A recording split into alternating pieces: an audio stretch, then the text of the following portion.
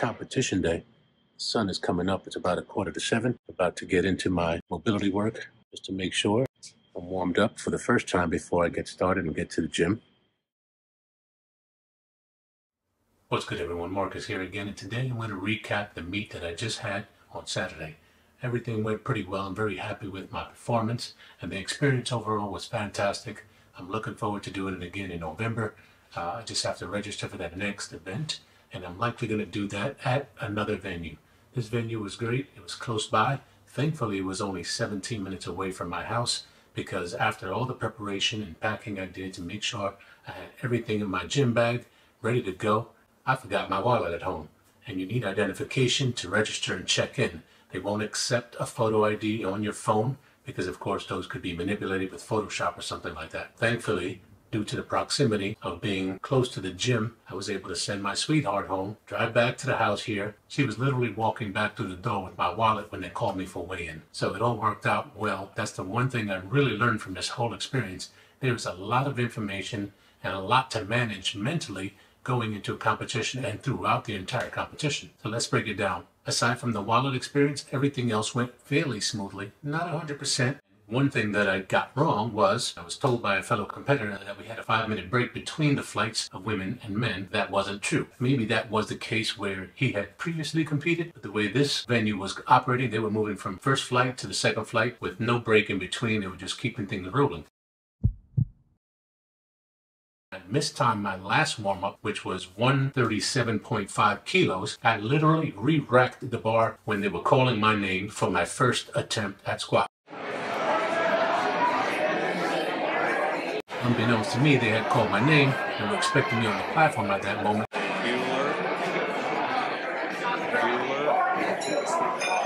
Bueller.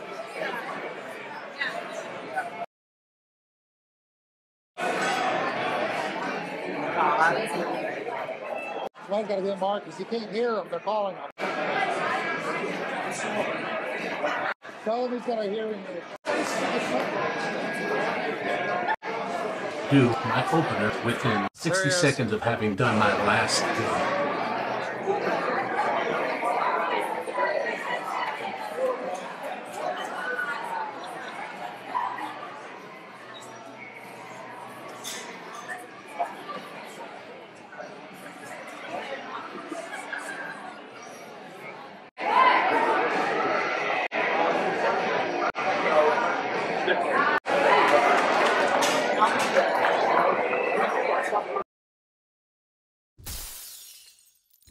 I use the TSA recommended warm-ups based on my whole attempt sheet. Specify you're using kilos. You even can specify whether or not you're going to warm up with competition collars, where it gives you the suggested warm-up weight with reps, and then it tells you which plates you're going to be putting on. So if you're like me and you use pounds instead of kilos at home, you're not going to know what the conversion is offhand. I can't tell you how many youngsters I saw struggling to go through the conversion and figure out what their next warm-up was going to be. They were looking things up online, they were asking questions, they were going back and forth, they were very, very confused. And thankfully I had the TSA app, which tells you your next weight is 125 kilos. And you're going to use a red plate and a yellow plate, a 2 and a competition collar.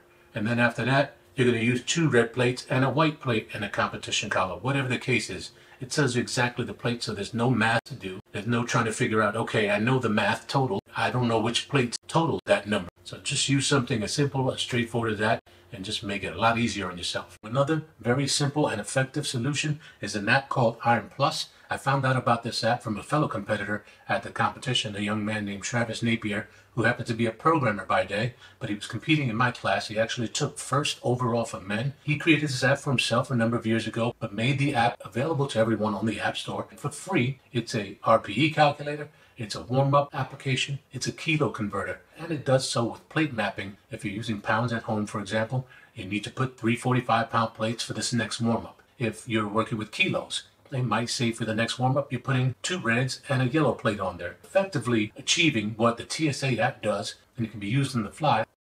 But let's get back to the competition itself. I didn't think about the whole re-racking thing until later on, when I was texting Brandon, who said, it looks like maybe you re-racked too quickly. When I replayed the video, sure enough, that was it. Without that information, I made the mistake of thinking I had to repeat that opener at the same opening weight because I thought depth was the factor and I wanted to make sure I had the depth before moving on to a heavier weight. So that's exactly what I did. I took my second attempt at the opener weight and made that lift 3 white lights, but it did not allow me to progress the way I had planned originally, going for about 370 to 375. Instead, making the jump from the first successful attempt to my final attempt, that would have been too big a jump to go from one to the next. Now from that point on, I felt like I was in the groove, so what I did was I kind of took my second planned attempt and added a few kilos just so I can get in between my second and third attempts, knowing if I was successful, I wouldn't hit a PR, but at least I would get a successful third attempt. The one other thing I wasn't managing properly was making sure that I went to the judging table and gave them my next lift.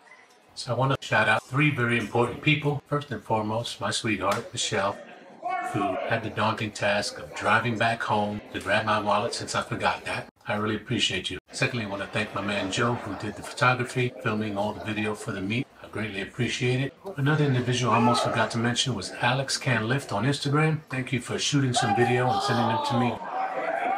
And last but not least, I want to thank my man Brandon Campbell, Basement Brandon, whose influence led me down this path and motivated me to compete in the first place despite my ripe old age of 54. I really appreciate everything he's done for me, all of the advice, the coaching, the time he spent with me on Zoom calls, the time he spent texting me on the weekends, asking how training's going, asking me how the meet was going, reviewing video footage and so on. It was completely invaluable and I could never thank you enough.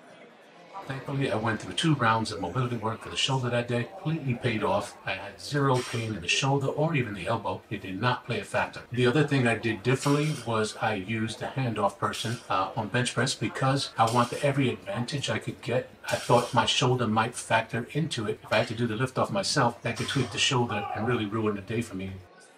But as you can see from the video, unfortunately, I still failed my third attempt at 276 or 125 kilos because I simply didn't have the strength that day.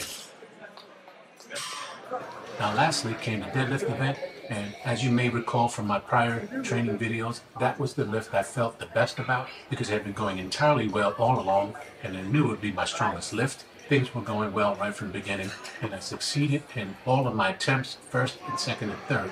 And I set a PR with my final attempt at 391 pounds or 177.5 kilograms. In between, Brandon and I were texting back and forth. He was asking how I was doing. I was leaning on him for some advice. I sent him a quick video doing my deadlifts and I said, what do you think? His recommendation was take what you have there. That's great advice. And I did exactly that and I hit a PR with that.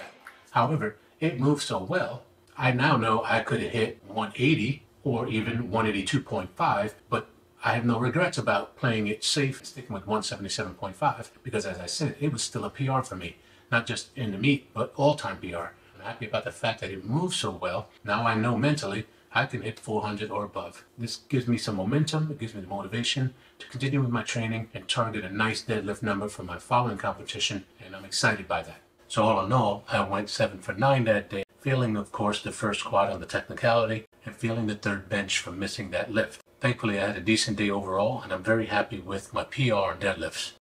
Now keeping in theme with paying it forward for fellow content creators, I want to highlight my man Philip from Philip Baby Giant Barbell, who you might follow on Instagram. He also has a YouTube channel. He's scheduled to compete himself on April 29th, another home gym enthusiast who's going to test his mettle on the platform. So I'm looking forward to seeing what he does. He's projected to do a squat of about 470 pounds, a bench of about 365 pounds, and a deadlift at about 610 pounds, for a total of over 1,400 pounds. I recommend checking him out on Instagram and YouTube and consider subscribing to his channel.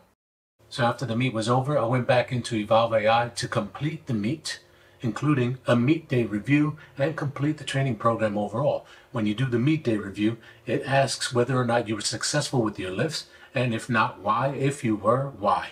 And it asks you if it should update your 1 rep max as well. Like for example, with deadlifts, I did hit a PR, so I put let's keep going and update my max for me. Once that's done, you click finish review and it asks you if you want to plan your next training cycle, which of course I did. And it tells you a little bit more information about MEV, MRV, and you can select your next program, which for me will again be powerlifting. And for all of you who've been following, offering encouragement, advice, and just that pat on the back, I really appreciate you for following me in the series and supporting the channel. And as always, I'll catch you on the next video.